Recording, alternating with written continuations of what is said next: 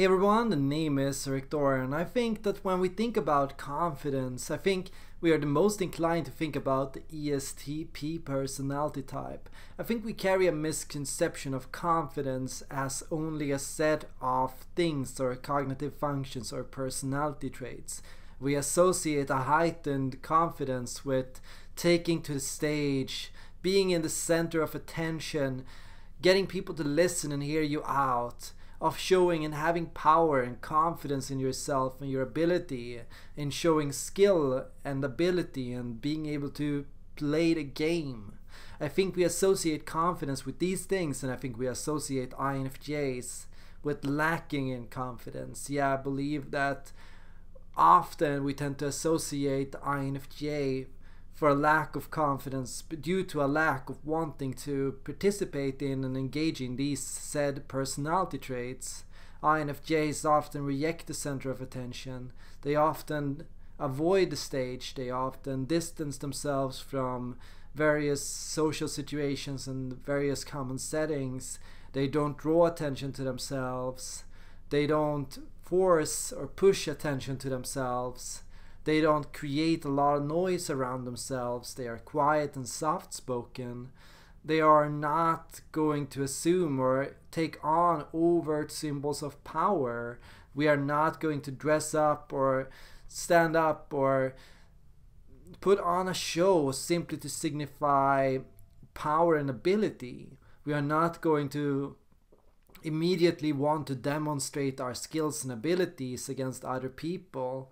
We are not always going to want to show other people what we are good at or how good we are at something.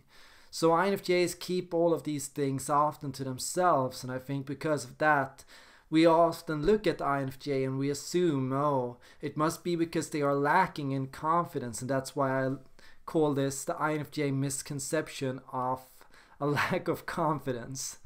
So what I have to understand then, what you have to understand then, is what is confidence. And I believe confidence is a belief in your abilities. And I don't think confidence necessarily should constitute a belief in every possible ability.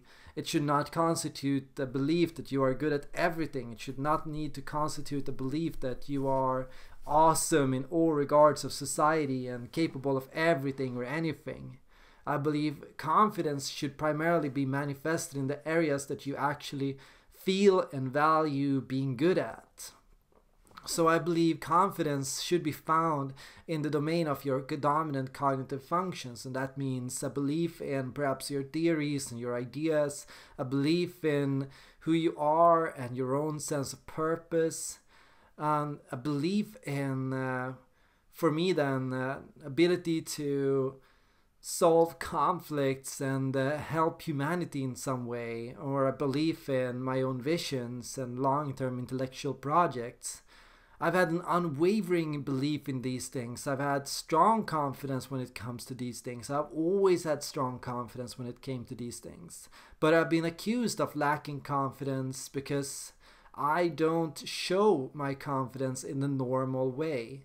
So I believe that because I am not going to claim to know something I do not know, or because I don't claim to be scientific, I must be lacking in confidence. Because I'm not going to be saying that I figured out the truth or the answers to everything, I must be lacking in confidence. I think because I'm not immediately going to jump to the ability to demonstrate my skills, I must be lacking in confidence.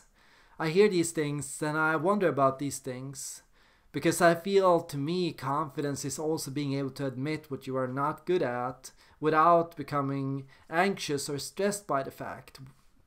So I believe confidence is the ability to also admit what you don't know and what you need to think about more. And I don't see myself as a finished product. I don't see myself as the one that has figured it all out and knows the answer. Instead, I often believe in my ability to cooperate with other people to get to the answer. I've never told other people that I find myself to be more intelligent than them.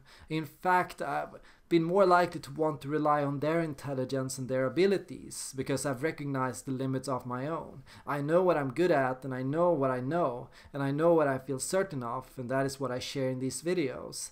but I constantly work together with my community to figure out the things I do not know, the things I've yet to figure out, the things that I am not necessarily as good at as the others. So I'm asking constantly for other people's help. I'm asking for video requests, for questions. I'm asking for ideas and insight. I'm asking you to come and share your articles. I'm curious about your videos.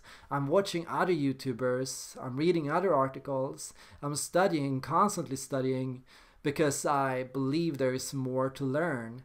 And I'm confident not because my answers are set in stone and precise and narrowed down and defined, but because I am willing to grow and because I'm willing to adjust and change and adapt and improve. And I find that, yeah, perhaps I have figured something out, but I'm not going to be setting exact parameters for what these things are, because these things are of a general and theoretical nature. And nature is complex, and there are things we can never know for sure. So when we look at things on a theoretical level, we can make predictions, we can formulate theories, we can make ideas about something. But when we look at reality, reality has a tendency to contradict itself. There are ultimately very paradoxical factors about life. People are constantly going against their own personality types, changing their own assumptions, and doing things that are out of the norm. So what I've always been looking for is a diversity to my own theories and my insight, and an ability to look at things from multiple dimensions. Where other people have been looking for tight and static boxes and definitions, I've tried to look for definitions that change over time and that adjust to your health, your experience, your level of maturity, or heightened consciousness. So often the things I say can never be simple. I believe there are simple facts out there, things that you can say in 3 minutes in a video on YouTube, but I also believe there are things that are complex, and the things that are complex cannot be communicated and translated in a 3-minute video. I believe some things are things that you have to share and start up a discussion on, and then people have to think for themselves and figure it out on their own, and it takes a while to recognize the level of nuance. And something I've always felt very confident in is my ability to see nuance. I may not always have all the facts, I may not always have the latest statistics, I may not always have done the latest neuroscience research, but I have seen nuance. I've read books, I've met people, I've had discussions, and I've studied people for many years now. I've studied myself, I ask myself questions, I've spotted bias, I've worked through bias, I've gone deeper, and I've realized things that I had yet to notice, and one of those things was that I was not lacking in confidence as I thought. I would have thought that I lacked in confidence, and I certainly did to some extent when I started out. I certainly did post videos sharing how confused I felt and how sometimes lost I felt with where I was going. I didn't know where I was headed, I didn't know if I was on the right path, I didn't know if I was going somewhere, but now I know. And that's an immense increase in confidence and stability emotionally, and it's a big relief of stress. Last year I went through this moment of stress because I had no income, no steady job, no assurance of where I was. I was in a new country, nothing was set in stone. I was just taking my first footsteps as a YouTuber, making my first videos, dealing with my first setbacks, And in these situations, it's normal to feel lost and confused. And yeah, while I have been on the growth and moving towards increased sense of reassurance and trust in myself, I also have those momentary dips.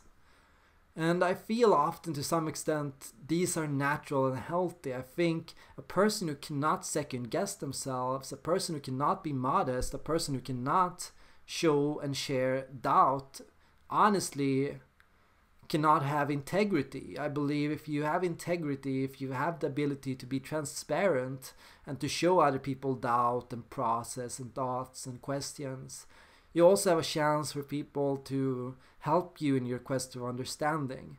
And you know, there are people like that like to do things on their own. They like to figure things out themselves. They like to be their own authority. They like to have the independence. And of course I like independence too. But I like some kind of collaborative independence where I can do my thing my own way, but where I can always lend on inspiration from other people.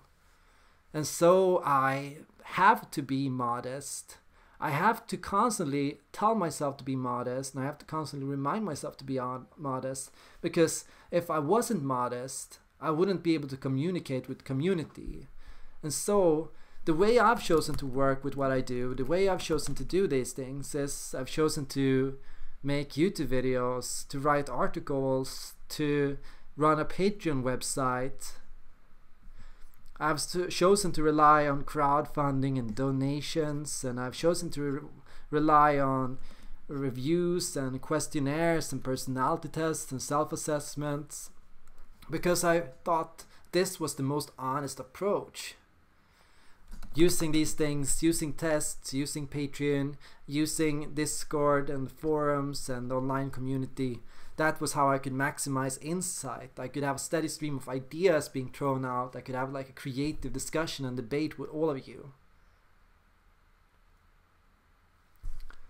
And I think it's no secret for those that have followed me for a longer time that I will always have questions, because my priority is with the unknown. So my priority is with figuring something out. My priority is with what's next.